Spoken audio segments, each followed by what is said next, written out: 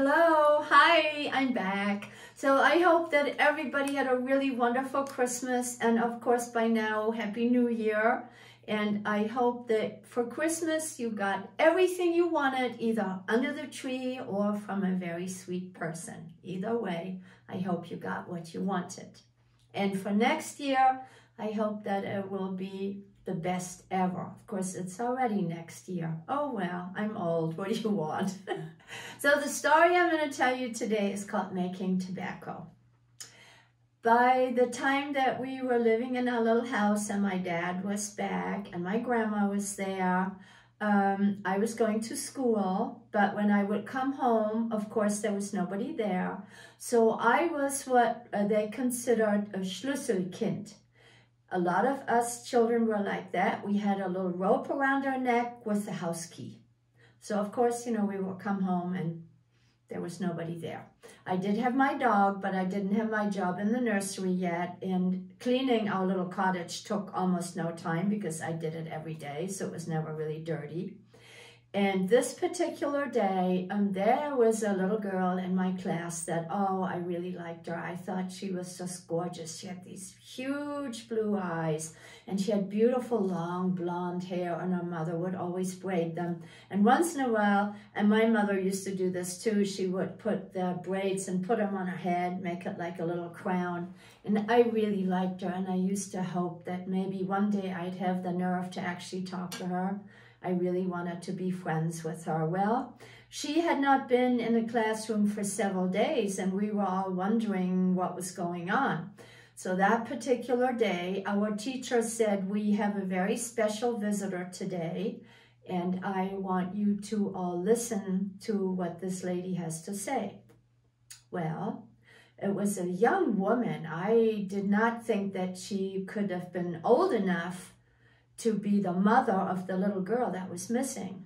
But it turned out that she was. She introduced herself and she said, I want to talk to you about something, and I will probably not be able to do this without breaking down and crying, but I want to emphasize that you all need to realize that it's very, very dangerous to go into the many ruins. Most of Bremen had been destroyed, and there were ruins all over the place, and they all had big signs that said to not go in. A lot of them had like these crossbones, but, you know, well, there were still bombs in there somewhere. So she said that her little girl and her son had decided that they would go and investigate in one of these ruins, a ruin that had a big sign, you know, do not enter, do not come in here. And this is when she sort of choked up and she almost passed out. The teacher ran over and grabbed her. And then she said, no, I'm okay. I can do this. I need to do this. But I want you to know that my children went into one of those ruins and they are dead. They got blown up. And seconds later, I could hear somebody on the back of the class. So it was a very large classroom. We had 54 students. And I could hear a little girl in the back just crying. And the mother said, I really, really want you to pay attention to this. Never, ever go into any of these ruins. So when I left the classroom, I was very sad, and I really didn't want to go home. So I decided to walk down on the cobblestone across the bridge to what is the center, or what was the center of Bremen, because there were always Americans. You could pick them out. They had these very shiny black shoes and then white socks, and their pants were always really wide, and they always had these long like trench coats on. And then if they didn't wear a hat, they had bristly haircuts. They were like, there was like no hair, and then they looked like little, almost like a scrub brush on their head. And they all smoked. They all had the same brand that, you know, you could see them smoke. And I thought, okay, I'm just going to go over to that restaurant that's in the cellar by the city hall, because the Americans, every time I was there, one of them would come out and then they'd light up their Lucky Strike and, you know, walk along. So as soon as I got there, yeah, sure enough, I thought, oh, I'm lucky, there's one.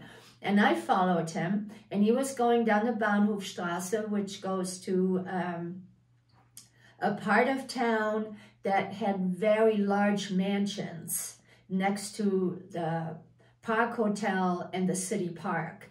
And they had used those mansions for a lot of the Americans. So I knew where he was going. You know, he was going by the Bahnhof, and then he goes through the tunnel, and, you know, I was right behind him, and boy, yeah, I had my first cigarette.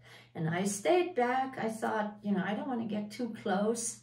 And then he lit another cigarette, and by the time I picked that one up, when I started to get up, there was this huge man standing in front of me, and I thought, oh my God, he saw what I did. And he looked at me and smiled, and he opened my hand, and here was this warm cigarette butt still. And, you know, I looked up at him, and I said, oh God, I hope he's not going to get mad at me. But it was obvious he wasn't mad. He was smiling, and I could sort of see tears in his eyes. And I thought, I wonder why he's so sad. And then I thought, well, maybe he has a little girl and he misses her. I mean, I don't know. He proceeded to look through all his pockets. His big overcoat, the coat that he had on under it, his pants. And he ended up giving me 2 packets of Lucky Strike that was like half full, which of course I didn't know until I got home. And then one that hadn't even been opened, and there was a little piece of chocolate that he gave to me, and it was like a little piece of chewing gum. And I thought, wow, this is really fun. Not only do I have cigarettes, so I could not, well, not cigarettes, tobacco. So I couldn't wait to run home. And as soon as I got home, I sat down at our dining room table, and I took all these cigarettes, and my mom had these little cuticle scissors, and I opened them up, and I made a pile of tobacco here, and I put a little pile of the little pieces of white paper. I knew how to make cigarettes. My dad would take tobacco, and he had this little packet that he took out this piece of white paper, and then he would put the tobacco on it, and then he would take his tongue and go like this, and then he'd close it up, and then he would twist it like this. So it was twisted on both ends with this fat thing in the middle. So when I was opening those packets, I thought, wow, I guess these people don't know how to make a cigarette. I had never seen one that came out of a packet. I only knew what my dad did. So I couldn't wait for him to come home, and oh my God. Then he came, but he had one of his friends with him. And I said, Papa, look, I made you tobacco. And there's this big pile. And he went, oh, you're the best little girl. This is wonderful. Oh, thank you so much. And his usual thing, he would pick me up, and he'd spin around in a circle, and he'd say, oh, I love you. He was kissing me. And this guy that's with him looked at him, and he said, what is wrong with you? And my dad said, what do you mean, what's wrong with me? How can you thank her? If my kid did something that stupid, I would beat the holy crap out of her. And my father just went, really? Are you kidding? She has never seen cigarettes before. She knows how to make a cigarette. Don't you, my cute little one? You know how to make a cigarette. Tell Papa, how do you do that? And I said, you take a little piece of white paper, you put the tobacco in the middle, and then you go like this, and then you close it up, and then you go like that. And he said, see, that's how you make a cigarette. So she made me tobacco. And his friend just looked at him, and he said, you know, there is something really wrong with you. This is nuts. You don't get it. There's something wrong with your kid. And my father said, stop it. There's nothing wrong with her. She made me tobacco. Don't you get it? She's never seen a cigarette before. She didn't know that. Then his friend said, well, I don't know. You know, you're hopeless. That's just like your attitude. There's something really wrong. Because, you know, you did the same thing when she made you the pictures.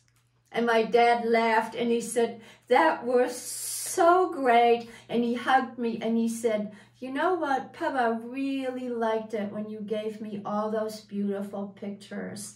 That just shows how much you love me. And his friend was just standing there shaking his head, and he said, That is nuts. That I don't even understand this. What had happened, one day when I was by myself, I was snooping around, I was cleaning, and then there was a drawer, and I thought, gee, I wonder what's in the drawer. It was in my parents' bedroom. And I opened it up, and wow, I was so excited. There were these big pieces of paper, and there was a whole stack of them. And it would say, like, a 1, and then I wasn't sure what the rest was, and then another one said a 2, and 3, but they were huge, and they had beautiful pictures on them. And I thought, I'm gonna make Papa some pictures. So I went and I got the little cuticle scissors, and I was very careful in cutting out all the little pictures. So I had a pile of beautiful pictures, and then the other part that I didn't like, that had all these numbers and this word on it, like 1,000,000 or something. So when my dad came home, he laughed so hard. I've never seen him laugh that hard.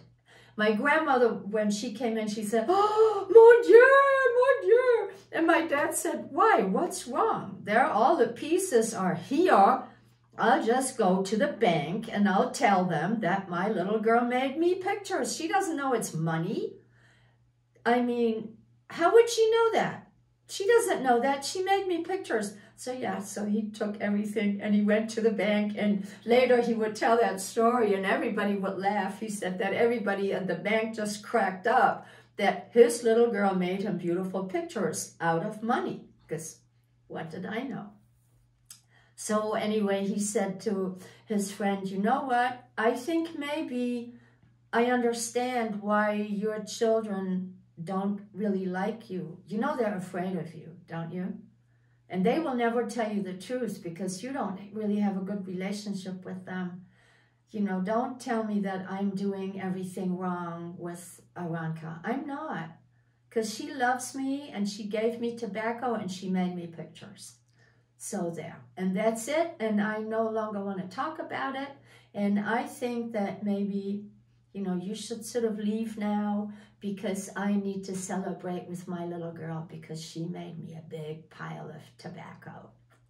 That's my story for today. I love you all. Bye.